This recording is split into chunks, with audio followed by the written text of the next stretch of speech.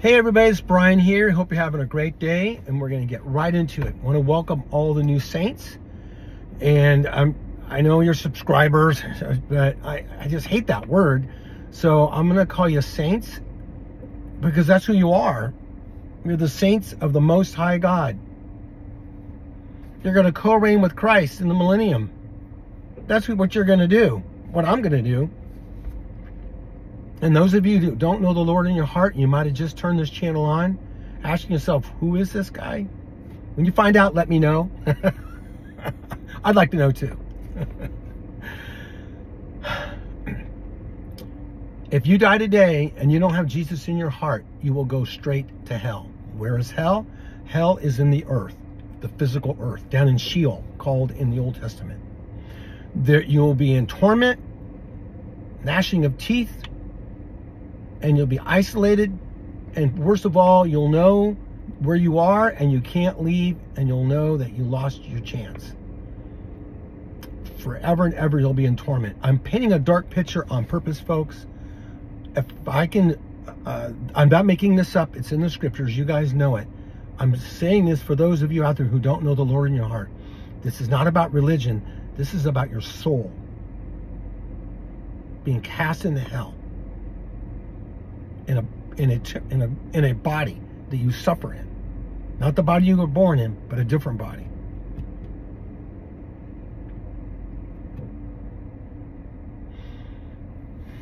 Just had a neighbor next to me in my apartment next to me died Saturday night.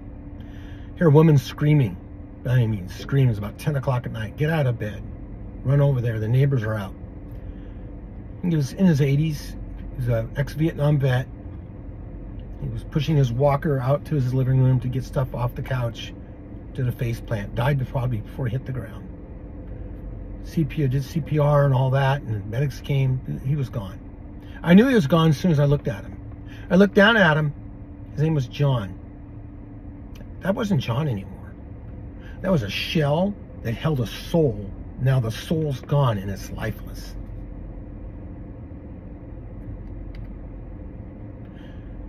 Only God knows his heart for sure, but I don't think he knew the Lord. We are close to the end, folks. It's getting down to the nitty-gritty. This isn't about playing around with church anymore.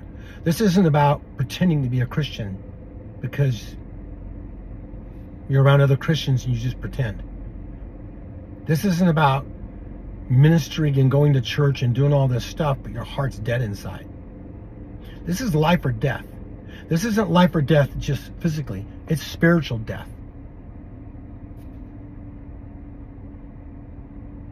No more fun and games. The church has been doing it too long and playing around too long. If you die in your sin, you will go to hell. But thanks be to God, he sent Jesus Christ, his Son.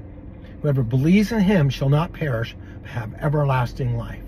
You need to repent of your sins, ask the Lord to come into your heart, into your life, to forgive you your sins. Believe he died, buried, and rose again on the third day. Your name will be written in the Lamb's Book of Life. And a lot of you guys already are. I see your comments, and it's so refreshing to see your comments. I wish we could talk back and forth physically and see each other, but it just doesn't work that way. And because what a great conversations we would have. There's a beautiful family out there. This group that's growing is beautiful. We have people from all over the world. We have a new subscriber from Iraq, in the north of Iraq. I think it's the north. Australia, Wales, Ireland, Texas, Colorado, just to name a few. I read your comments. Thank you for your comments. But we are at the end. No more playing games. There's no time left. Let's just say he doesn't come today. Let's say he comes by the end of this year. What's that? What's this? 7.5 months? If you knew you had 7.5 months to live, how would your life be different? How would your mental status be? Would the things that are getting you down get you down? Or are you getting your affairs in order? What's that? I don't mean making funeral plans. I don't mean making sure your family has money, which is a good idea. If something you die, you have life insurance. I get that. No. Telling people about Jesus. I just can't talk to my relatives anymore. They just get angry. Drag them into heaven screaming.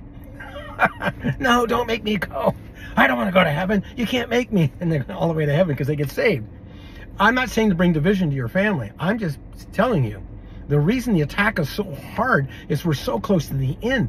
The enemy doesn't give a rip, about any of us and wants to ravage our life, wants to destroy our reputation, wants to get us all involved with all this junk on the earth, addictions and relationships and all this drama, because we're looking at all the drama over here, and over here is what God's calling us to do, but we don't see it because we're over here. And I know a lot of you guys are not doing that, but I imagine there's some, and your life is just one big battle every day. And I am sorry. I am sorry that it's like that. I'm sorry that some of you guys, I read your comments, are really suffering. I am sorry what the world has done to you. But you and I are overcomers. The scripture says we are overcomers. And I'm going to read some scripture right now, and then we're going to get in some articles. Whew. I got goosebumps. I don't know why. I feel him today.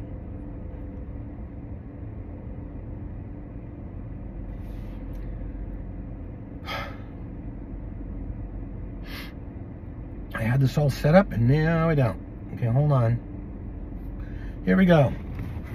Romans 8:29-39. For those whom he foreknew, he also predestined to become conformed to the image of his Son, so that he would be the firstborn among many brethren. And these whom he predestined, he also called. And these whom he called, he also justified. And these whom he justified, he also glorified. You guys hear what I'm reading?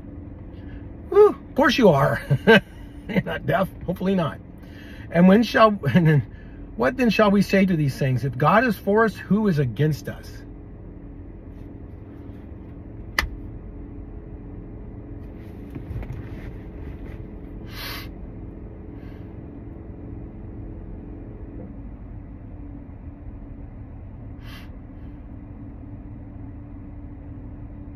One minute, folks.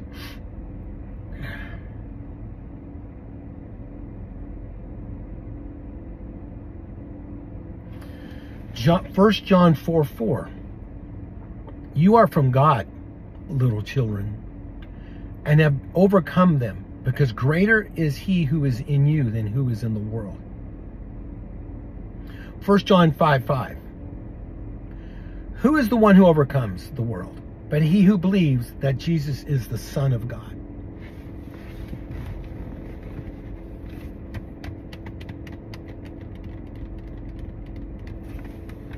I was going to save this verse till the end, but I'm going to do it right now.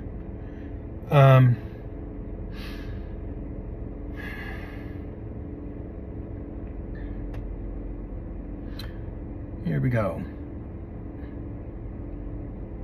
Come on. Who are the overcomers? You don't feel like an overcomer today. I didn't feel like an overcomer today.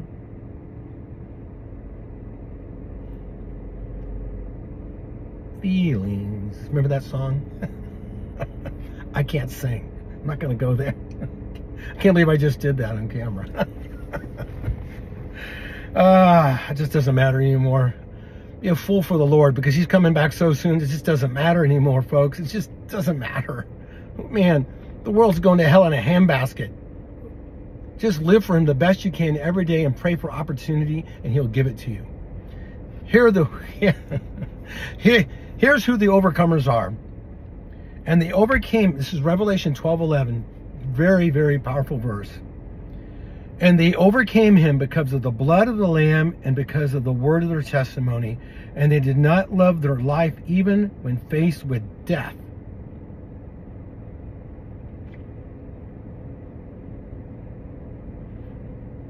Did they overcome him because they had the whole Bible memorized? They overcome because you've been in church for 50 years and you never missed a day at church? Overcome you because you're a pastor?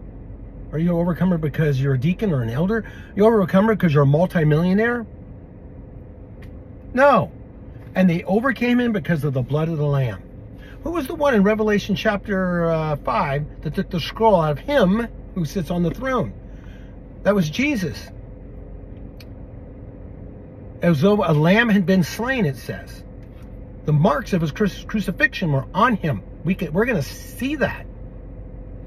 He comes out, takes the scroll out of him who sits on the throne. You know what that scroll is? I said this in a few videos ago, so I'm repeating myself. Welcome to Brian's world. Those darn voices are always getting in the way. Because God gave him the deed to the earth. He has the right to judge the earth. He holds all things together by the power of his word. Everything belongs to him, and God goes, here's the deed of the earth. Do what you got to do.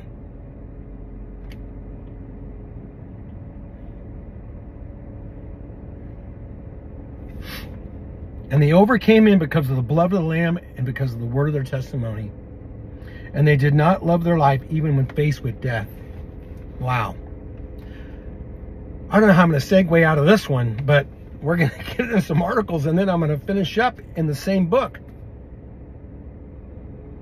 You're an overcomer today. I don't care where you are on this planet. I don't care what your status is. If you have the blood of Jesus, you've overcome. You may have problems coming out everywhere. Your life might just be completely upside down. You can't even pray because you're so distraught. You just want to end your life, even though you're a believer, just to end the emotional pain. Let me remind you, you are an overcomer by the blood of the Lamb. What did the Shadrach, Meshach, and Abednego say in the last podcast? Yeah, you can kill us. Yep. But God can rescue us. But if he doesn't, so what? More power to you. And Nebuchadnezzar, they didn't give a rep.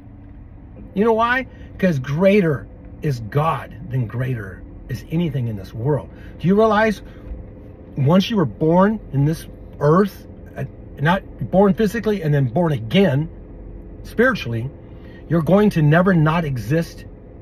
Think about that one. I keep saying that for these things, but think about it. You're never not going to be you. Ever.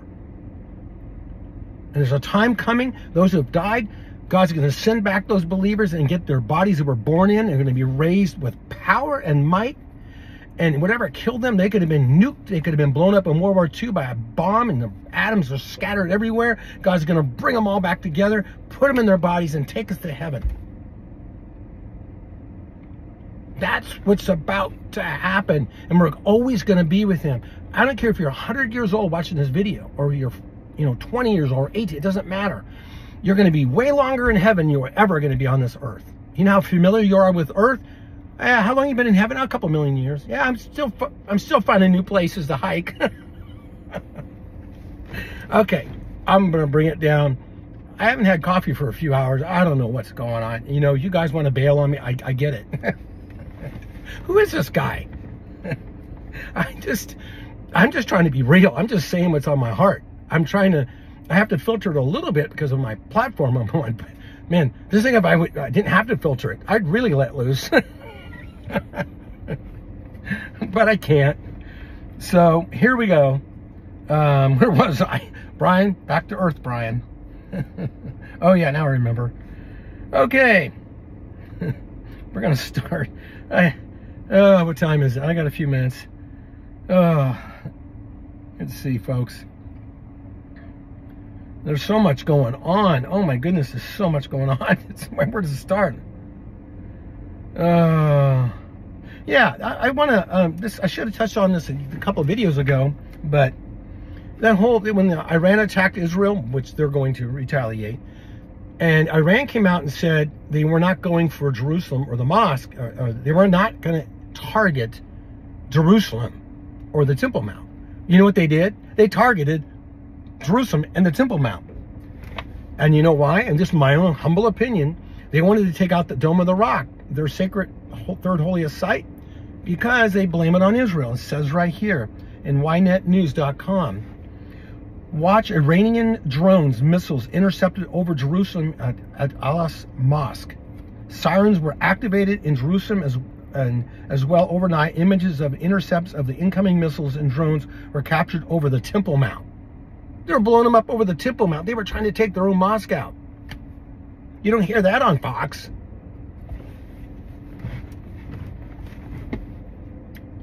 This world is crazy. They are trying to take it out. Why? They want everyone to come against Israel. And you know what? The scripture says in the last days, every nation will come against Israel. It will happen. And it's sure going that way. Right now, they've got some favor with a few nations, but that's waning and that's going to go away very soon. So next one is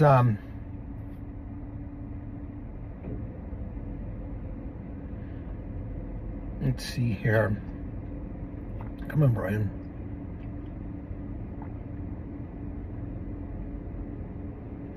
This is interesting. American military news. Penn scientist startup will conduct the first FDA-approved test of a form of gene editing in infants. Can you say in the times of Noah?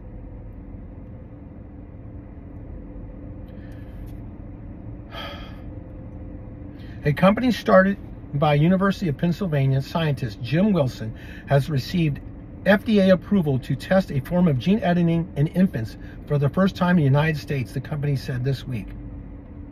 They said it's for diseases that infants get. It goes down and talks about that. Come on, folks. It's just, come on.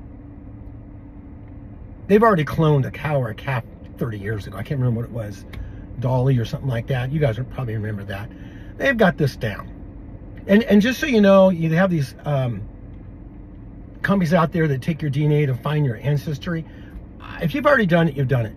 But I wouldn't do it anymore. But you know what? They probably already have your DNA anyway. Every time you go to the doctor, they take your blood. You think they're throwing that away? It's all about control. It's all about that stuff. And gene editing kids. You know, you watch the superhero movies like Captain America, you think that's fantasy? They have those people now. They're alive now. As in the days of Noah. What was in the days of Noah? Nephilim? Genesis chapter 6? Giants? Intelligent beings? Angels? The book of Enoch? If you've never read the book of Enoch, you should read it. It's really good information. It's not the Bible. It wasn't part of the canon, but it really ties a few things together. We've been lied to for so long about what's really going on in this world. We've been in the Matrix, like the movie, for a long time. They've been lying to us, programming us with movies, television, radio, busyness, just stuff.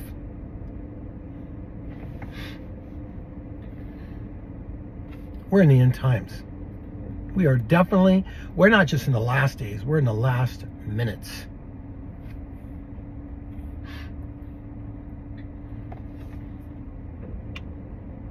Oh, sorry. I know why I'm laughing. This is horrible, but oh, hold on there. Pop up. Harbingers Daily. World news biblically understood. I'll just read this to see what you guys think. Willing self-deception. Canadian doctors amputate healthy fingers of a young man with body dysphoria. I got to be careful with this one. I'll let you guys make your own minds up. In the first described case about digits amputation, Canadian doctors surgically removed 2 healthy fingers from a young man experiencing body integrity dysphoria, BID. The sad, bizarre account, published March 27th in an open access journal, Clinical Case Reports, is linked to surgical interventions for gender dysphoria. This similar yet distinct case underscores the dangers of gender ideology from a slightly different vantage point, one which circumvents the deceptive veil of civil rights language which conceals the harms of gender transition procedures. There's a lot there, but the guy cut his fingers off because he had a bad body image of himself. I got to read a little bit more because you got to listen to this. A 20-year-old man felt profound distress over his left hand's fourth and fifth fingers, according to the case report. He hit his fingers by keeping them flexed, which impaired his dexterity and caused localized pain. He experienced nightmares in which his fingers rotted or burned, as well as daily intrusive thoughts, provoking a distressing feeling that they do not belong to him. He couldn't imagine living with those fingers for years, the doctor wrote. And they tried medication to bring him down, okay? It didn't work. So finally the doctor amputated his fingers. Okay, let's just cut to the chase. Demons? Demonic? Mental issues? Caused from demons and demonic forces? Nightmares? This stuff's real, folks. You know, as a believer, a lot of us are going through it, but we're shielded from a lot too. I think when we get to heaven, God's going to show us what we are actually protected from, spiritually and physically. Guy wants to cut his fingers off. Perfectly healthy 20-year-old male. And it went into the whole thing at the end of the article about what the schools like to do and what's pushing. I'm not going to go there. I want to be around tomorrow to do another podcast. It's along the same lines.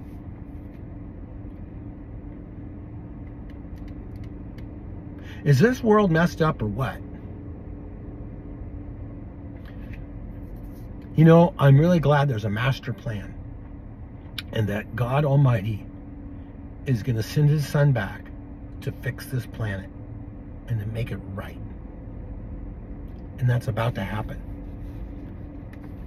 It's about to happen. Man has had 6,000 years or 6 days. A day is 1,000 years, and 1,000 years is but a day to the Lord. It's been 6 days. We're about to enter the 7th day of rest. It's almost here. I can't believe this stuff. Okay, we're gonna get into we're gonna make things a little happier. We're gonna get heat records shattered in northern Japan. This will make I'm laughing because if you don't laugh, what do? Cry and scream and pull your hair out? What are you gonna do? This stuff. Oh. On Sunday, April 14th, several places in Hokkaido had highs of over 77 degrees, marking the earliest occurrence for such temperatures in the island's recorded history. This is in northern Japan. It reached 79.5 degrees Fahrenheit, presenting a significant deviation above normal and surpassing even mild midsummer average temperatures. Read another article here. Hold that thought, Brian. Okay. Something else weather related. It's all tied in. It's all tied together. Several floods. Oh, this is the Watchers. Watching the world evolve and transform. That's the website. Several floods leave 58 dead, thousands of households affected in Tarzana. Excuse me.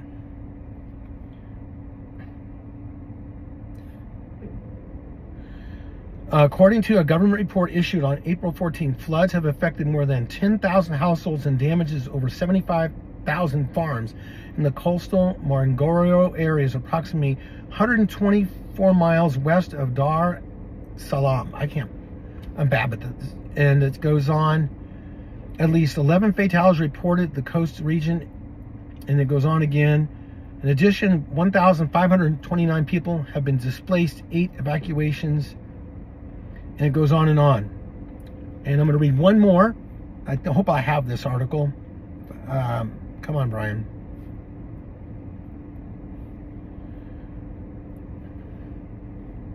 You know what? I don't think I downloaded.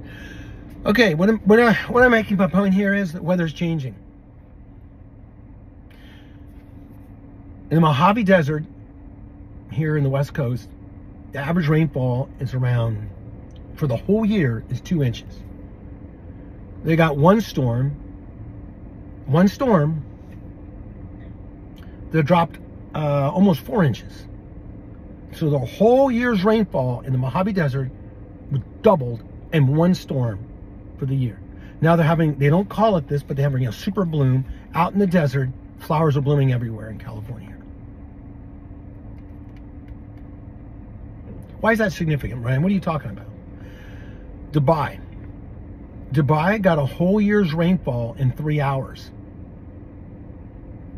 They got 5.5 inches. Well, what big deal? 5.5 inches. Their normal rainfall's 2.5 inches. Or no, excuse me. The whole rainfall for the whole year is like 4.5 inches. They got the whole year in one storm in one afternoon. You can go on and look at the videos. I wish I had the technology and the desktop to show you. You can go on and look it up, and it shows the Dubai airport. It looks like a lake. I'm not exaggerating. It looks like the planes are floating on water, but they're taxiing down the runway. The water's got to be a couple of feet deep on the hole. It looks like a lake. It just ravaged Dubai. Streets caved in. The wind was over 100 miles an hour, blowing stuff off these huge skyscrapers, falling. You can see the videos. It's incredible. It's like the apocalypse. It is like the apocalypse.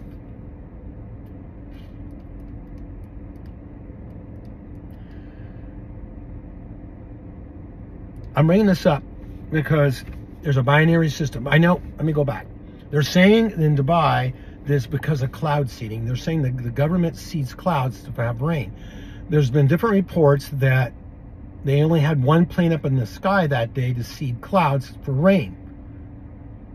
But there's other reports, and that's not true. They didn't have anybody up in the sky. What they're trying to hide, I believe they're hiding this. You have double the rainfall, the whole season rainfall, double the season rainfall in the Mojave Desert in one afternoon. You have the same thing on Dubai. Same thing happened in Texas. Texas got 12 inches of rain in one day just a week ago. Parts of Texas, I think it was 2 days. What's happening? Binary system is changing our atmosphere. They know it's coming, and they're trying to prepare for it. Why do you think they have all the genetic food? You know, the MGO, and you know, all this engineered food and all this stuff. They're engineering food to be able to survive a harsh environment after this thing passes. Regular corn kernels from 30 years ago would not survive this new world after this thing passes, because it's changing our weather, it's changing our atmosphere, it's changing everything. Hence the storms, hence the solar flares, hence the volcanoes. There's over 2,000 volcanoes going off under our ocean as I speak. They're not talking about it. The Atlantic Ocean last year hit a record high, over I think 104 degrees in certain spots. They're making new categories for hurricanes. They have a category 6 now for hurricane. Why would they do that? Because there's hurricanes coming. The sustained winds are going to be over 190 miles an hour. That's why. All this is happening because the rapture is about to happen. We are in the last days. We are about to get out of here. The world's falling apart physically, emotionally, spiritually. It's just going down the hill. But we're not, because we're overcomers. Jesus overcame the world, so now we overcome the world. We're not destined to hell, but we're destined for salvation. We're destined for heaven. Back to the rain, just because you might think, well, so the Mojave Desert got, just for numbers' sake, it's round up. It got 4 inches of rain in one day, and its average is 2 for the whole year. I lived in the North Pacific Northwest for 26, 27 years. Eugene, Oregon is in central Oregon, University of Oregon. Our average rainfall there is around 42 to 44 inches. Imagine getting 88 inches of rain in one day. Seattle's average rainfall, about 120 inches. Isn't that amazing? 10 feet of rain is their average rainfall. So they'd get 240 inches in a day. That's how significant the weather patterns are changing. Dubai got 5.5 inches and it devastated Dubai. These people with these really expensive cars, or they're stuck in their cars and they're being flooded and they can't go anywhere. They're stuck. They've never seen this before. Why is this? It's happening all over the world. They're just kind of like not putting it in the main news, but if you dig, you can find this stuff. But there's coming a time where it's going to happen everywhere. We're going to see it everywhere, and they can't hide it.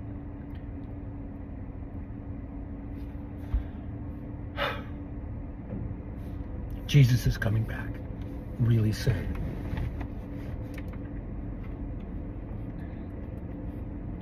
Almost done, folks. Almost done. Let's see. I'm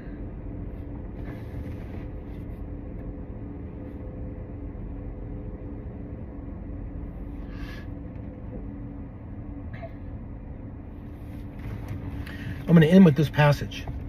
Revelation 22, starting at verse 10. And he said to me, do not seal up the words of this prophecy of this book, for the time is near. Let the one who does wrong still do wrong, and the one who is filthy still be filthy, and the one who is righteous still practice righteousness, and the one who is holy still keep himself holy. Behold, I am coming quickly, and my reward is with me, to render to every man according to what he has done. I am the Alpha and the Omega, the first and the last, the beginning and the end. Blessed are those who wash their robes, that they may have the right to the tree of life, and may enter by the gates into the city. Outside are the dogs, the sorcerers, the immoral persons, the murderers and idolaters, and everyone who loves and practices lying. I, Jesus, have sent my angel to testify to you these things for the churches. I am the root and the descendant of David, the bright morning star. The Spirit and the bride say, come. Yeah. And let the one who hears say, come, and let the one who is thirsty come, and let the one who wishes to take the water of life without cost. I testify to everyone who hears the words of this prophecy, of this book. If anyone adds to them, God will add to him the plagues that are written in this book. If anyone takes away from the words of this book, of this prophecy, God will take away his part from the tree of life and from the holy city, which are written in this book. He who testifies to these things says, yes, I am coming quickly. Amen. Come, Lord Jesus. The grace of the Lord Jesus be with all. Amen. Can't say it better than that. He's coming back, folks. Be in the Word. Driving down the freeway, you're mad. Good time to pray. Give him the anger. Give him the stuff. You're at home, you're frustrated, nothing's going your way. One thing after another, get on your knees and just give it to him. Keep fighting. Don't give up. I'm going to pray. Heavenly Father, I just pray for your holy saints that are scattered out through all this world. I pray you'd fill them with your Holy Spirit of peace, Holy Spirit of joy. You would just put a hedge of protection around all of them that are out there. They're watching and listening to this.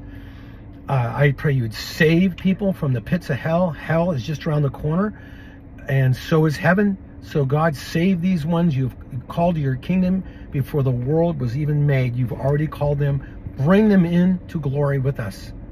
God, I just pray for the ones that are just downcast today. Raise them up in the heavenlies. Give them, go through all their emotions, bypass all that, Father, by the Holy Spirit. Give them a revelation of what's about to happen. A revelation of how close heaven is. Fill them with your Holy Spirit. Fill them with joy. I pray against addictions, against worry, against depression. You have no place in a believer. In Jesus' name, be gone. I thank you for these ones, Lord. You just are bringing to this family. You're making a family, and a small family, part of a huge family called the church. I pray for all the brothers and sisters out there. You give them a great night. Pray they would sleep well, wake up with joy. Sorrow is at night, but joy comes in the morning. Praise your name. In Jesus' name, amen. Wish I had more time. So much more. Saints, don't give up. You see these things happening, Israel starts to attack. It's just another sign. We're almost out of here. This is Brian out. You guys have a great day, and I'll see you at the rapture. Okay, bye-bye, guys.